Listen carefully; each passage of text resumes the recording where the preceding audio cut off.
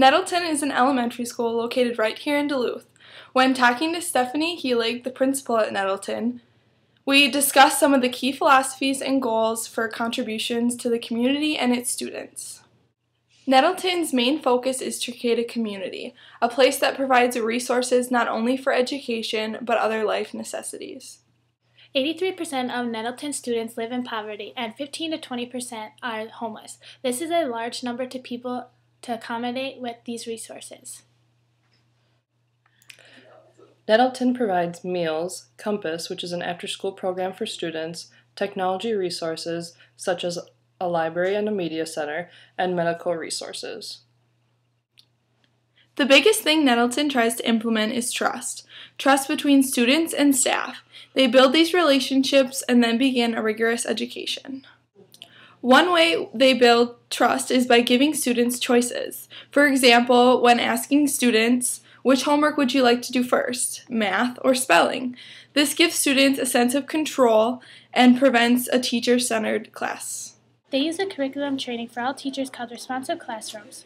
In this, they teach staff to create strong social bonds with their students to help build those trustworthy relationships.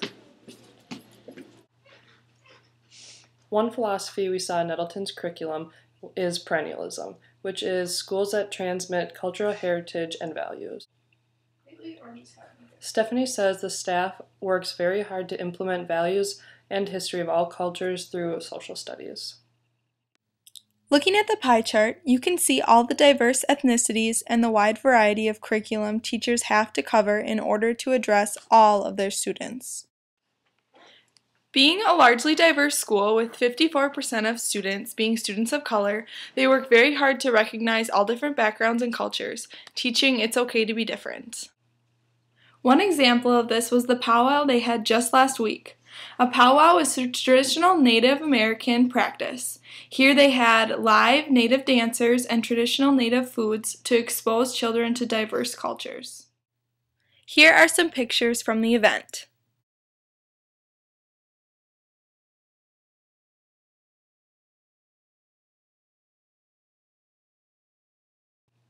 Teachers are sure to recognize scientists of color. The hallways of Nettleton are filled with posters of diverse children. Stephanie also states, diversity has always been so much a part of who we are that it comes out naturally in our curriculum we teach. As we take a trip through the hallways of Nettleton, you can see diversity is widely expressed. Here's an example of different winter holidays celebrated all over the world through numerous different cultures.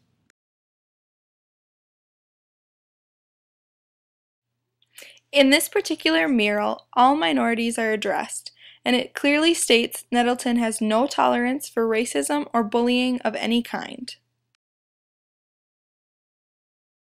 Nettleton focuses on using a hidden curriculum in a way of modeling as a non-overt way of teaching students how to act and build social relationships. Modeling is learning by witnessing people's behaviors and its consequences. Nettleton's curriculum is largely constructivism-based. They use lots of real-life examples and base learning off personal experiences. They encourage their students to ask questions and guide them through the material. In class, we had a long discussion about equity versus equality. Nettleton believes strongly in equity.